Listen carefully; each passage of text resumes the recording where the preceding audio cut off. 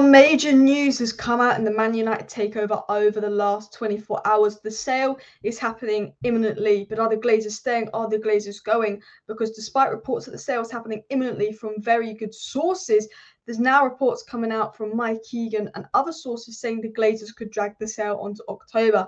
But Qatar demand the sale happens now, so Jim Ratcliffe is willing to wait. But is this just a big Glazer game? Could this news that's coming out from Mike Keegan and Jamie Jackson today be put out deliberately by the Glazers in a final game to see if they can get more money out of Qatar? I'm going to talk about the news and what I think it might mean.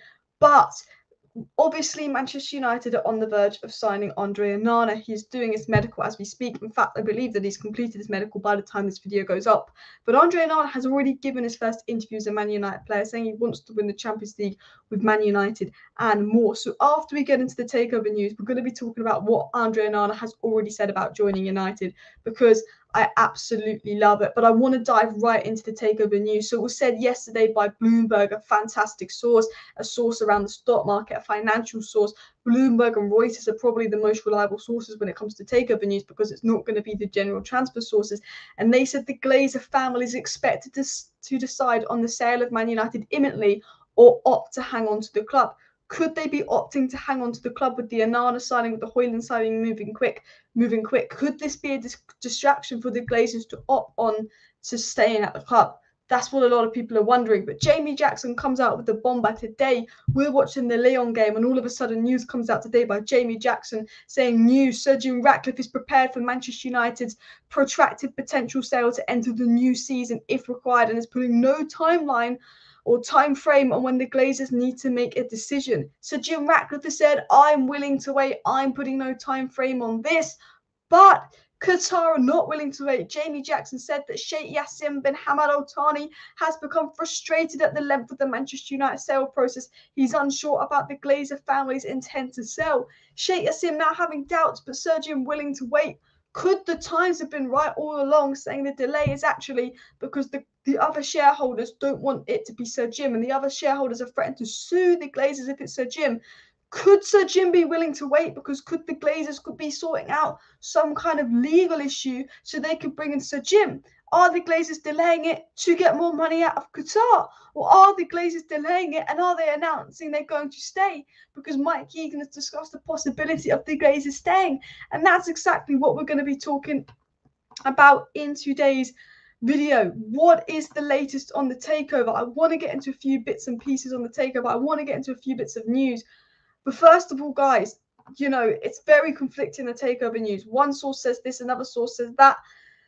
Mike Keegan has got good links to Qatar. Lawson of the Times has got good links to Sir Jim Ratcliffe. It's very back and forth, the takeover news. And I have to say, every bit of information that comes out with the takeover, I still think we can't take it 100% seriously. But I'm going to share my screen with you guys and show you the news. And I apologize that I'm doing it in live stream format, but my camera's a bit dodgy at the moment. So we are doing videos in live stream format until tomorrow. But it was said the Glazer family will still be in control of Man United when the Premier League season starts.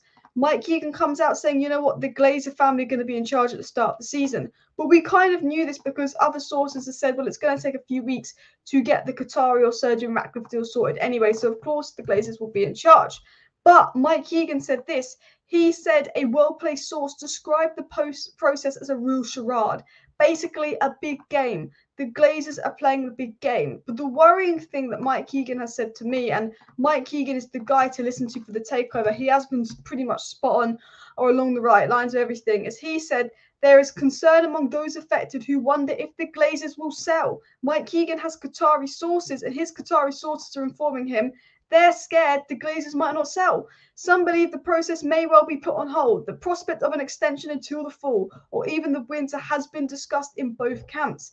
So there's a feeling that Mike Keegan has sources to Qatar, that those sources he's got to Qatar have been also confident about being the next owner of United, have now probably been told that this is going to go on to fall into winter, and now the Qataris are getting doubt if they're going to sell or not. Why is this going on to fall? Why is this going on to winter? We're about to be named an exclusive bidder. We were negotiating exclusivity a month ago, and now it seems that Qatar have been told it's going to wait till fall. So now Qatar are trying to say, actually, we're not sure if the Glazers are going to sell. Now, this is worrying because there's a lot of reasons why the Glazers might stay. There's more reasons to why the Glazers should sell. Financially, the Glazers should sell, and it makes business sense for the Glazers to sell. But the Glazers don't do anything that makes business sense. The Glazers aren't good businessmen. They don't realise that their best bet is to sell United because they don't have the brains and the financial resources to run Man United well, so we generate money. Football clubs can't be self-sustained like they used to. You need sovereign wealth. So, if the Glazers are thinking about staying, it's not a smart business choice for them. However, they might think it's a smart business choice for a few reasons that we're going to discuss. My feeling is that a lot of the takeover news that has come out is being put out by Qatar. Qatar are informing sources and media to put out this story that they think the Glazers aren't selling, or to put out this story that they think they've won, because the Qatar, from what I've heard, are just absolutely fed up of being in the dark over this takeover. So they are trying to get media to continue to put out stories to remind the Glazers the story is coming out, and they really need to inform people on what is going on. But even though it makes no sense for the Glazers to stay, and even though I still have a feeling we'll get to Qatar despite the news coming out, here is why the Glazers might stay. Mike Keegan mentioned this. He said, with the new Champions League format and the Club World Cup format, the additional revenue that will come with it will be taken into consideration, as will the relaxation of timeshare, which could attract other buyers. So basically, this is what I think it is. I think this is a game by the Glazers. Basically, the Glazers are saying, because of the new Champions League format and because of this new format of football, we might get bigger bids in. We might get people that put bigger bids in because the club will be able to generate more money with this format. Do you know what I think this is?